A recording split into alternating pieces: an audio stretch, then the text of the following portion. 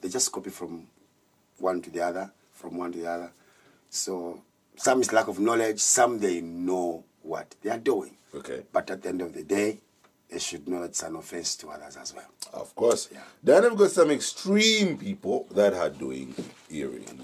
What is extreme? Where do people just take it overboard? Especially women. For me, extreme is if you surpass the limit that you've been given. What's the limit? Because if you look at the book of Ezekiel 16 verse 12, where God told Ezekiel to deliver this message. So now he was telling the women to say, I have blessed you with jewelry. And he mentioned specifically to say with wristwatches, like wristbands, with necklaces, with nose rings and earrings. God didn't tell Ezekiel to say, I have blessed you with eyebrow piercings, I have blessed you with tongue piercings, I have blessed you with belly piercings. He didn't say that. So for me, if you just go beyond that, then that's extreme for me. Okay. Does that make it wrong? I think for me, what I'll be most interested in is, does it make it wrong where you put your piercing? Yes, it does. Okay. Where? How? Because where is it wrong? Like I said earlier, as long as you just go against the word of God, because God has a reason as to why he said the ring should go here, here, and here. He has a reason for that. And even if you look at tongue piercings, I've got a lot of friends who got tongue piercings. Every time I ask them to say, how did it go? They all say, oh no, I don't want to go back to that moment. It was bad. I couldn't eat. I was drooling. My tongue was swollen. And there's others who, they don't even heal from that. And when they're talking, you feel they have a sweetener. Because they're like, and you're like, are you eating something? No, I'm not. I have a tongue piercing. But why put that if it's going to limit you? Why put that if it's going to limit you? Oh, God. Pastor Melvin. Wow, it's a good topic on its own, because I've been seeing it. It has become like fashion now. It's pretty dope. Yes, and because sometimes we just copy things. You see someone is piercing, and you also go for it. But you should ask yourself, why am I doing this? What is it helping me? Or if I know that it's maybe not in the right way, I think the best way, even in churches, there are sometimes you find, pastors, son, comes with, hearings. I say, no, can I go for it? So the advice that I can give to such a person as a clergy, as a man of God, I think we need to be very careful with what we go up to as fashion. It's similar to tattoos. This topic has been done. It's like similar to tattoos. We already did tattoos here before. Yes, but I'm coming in from both sides of the coin. So now, if someone wants to feel good about themselves and they put a nose ring, all right, I'll tell you what, it looks actually very good. I just don't condone nose rings, but it really looks good. Like fashion-wise, that's all right. And also, guy who got tongue rings, it looks cool to a lot of people's eyes, but I want to see the scene in it. Diana's not convinced me yet that it's a sin, because... We're still talking. Yeah, we're moving. I need to be convinced that this is where the sin is. And then people need to understand out there, okay, maybe this is what I'm doing is a sin. We've talked about tattoos. Maybe it's a type of tattoos here and here and there. But where does it become really, really wrong in the eyes of the Lord? Well, there are certain, places where we put those, stuff which are very sensitive. I think if, for instance, someone goes for, the piercing of the ear, I think there's nothing wrong. But, I've seen it where, young ladies, now they're putting the tongue, and some just even inside their body, inside. Where? Sensitive parts. And I think it's such a thing. Where sensitive parts? God have mercy. Look out now, what you're putting me, against the wall, but you know what I'm talking about. I think, you mean the eyes? Inside their clothes. I think that's where the problem comes in. You know what? God have mercy. Inside the clothes. It's a family show. Yeah. All right. So we will keep it PG. Keep it PG. Keep it PG. Yeah, okay. Yeah, I've seen people that go that extreme. Yes. Where they'll go everywhere and they just want to put tattoos. And then in their defense, they'll be like, look, I like it. I like it. If you can't see it, why are you being affected by it? Wow. First, just to zero in on what the bishop said here, we ask the question, when does it become sin? Yes. All right. It becomes a sin when you can't explain what you have done. Okay. God comes to Cain.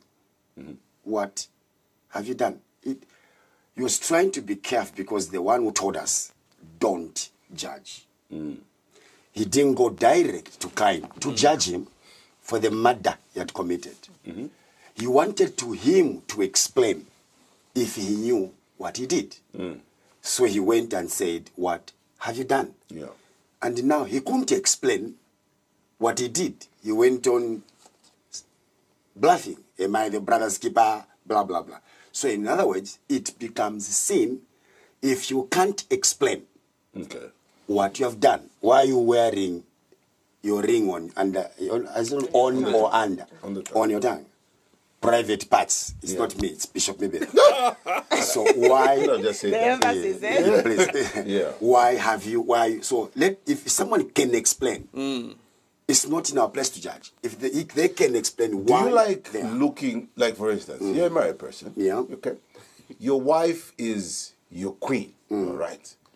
There are men that love seeing piercings on their wives. So if you say, hey, babe, I gotta see a nose ring on you because I like it. Awesome. I'll quickly answer that. No problem. Yeah. A nose ring in the Bible was a symbol of status and wealthy. When Abraham sent his servant to go find a wife for the son, Isaac, immediately the journey, the mission was accomplished. Yeah. The woman is found in the name of Rachel. The first thing he produced was a nose ring to give Rachel. It was a sign that ukule your family. This is a bomb. This is the status. Yes, they are rich. So there's nothing wrong with me giving my wife, if I so wish, if I so want, a nose ring. I'm simply saying to those who know and understand the interpretation of a nose ring, they will know that, oh, this woman has a status. This woman has wealthy or married to someone who's wealthy.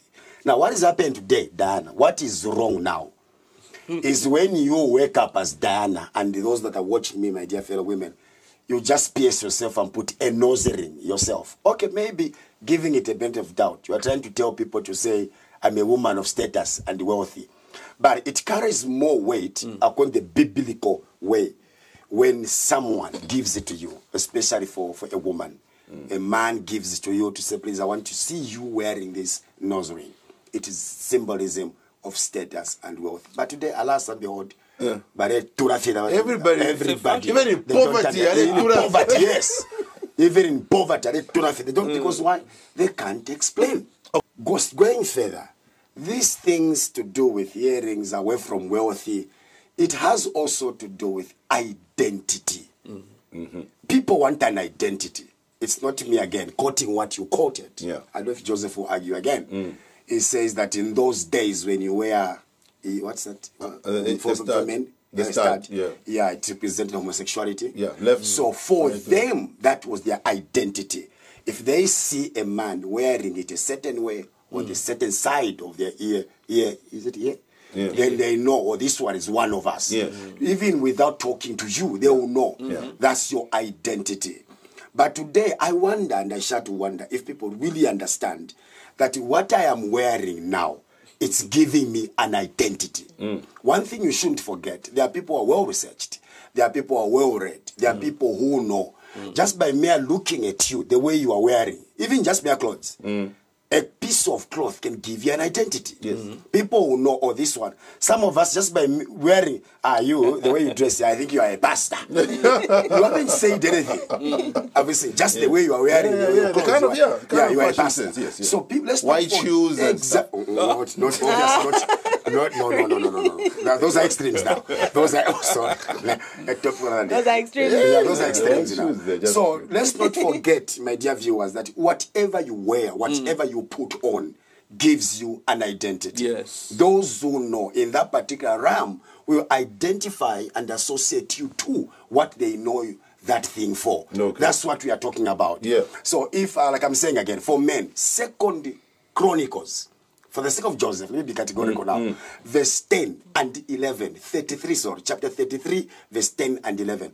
When a man is taken and is given to wear that earring, whatever it is, it was a symbol, a sign of slavery. Yes, yeah.